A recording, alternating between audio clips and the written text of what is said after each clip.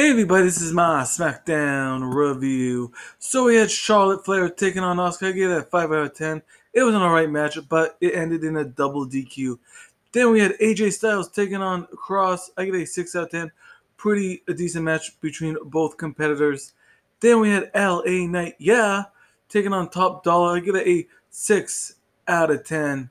We were going to have Austin Theory versus Santos Escobar, but Theory attacked Santos Escobar in the back, and then he attacked Santos Escobar again when he was coming down to the ring. So it was Austin Theory taking on Rey Mysterio.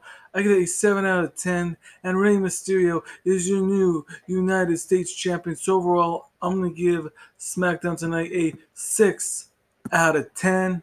If you're new here, please hit that like button, hit that bell for notifications if you want. Please subscribe.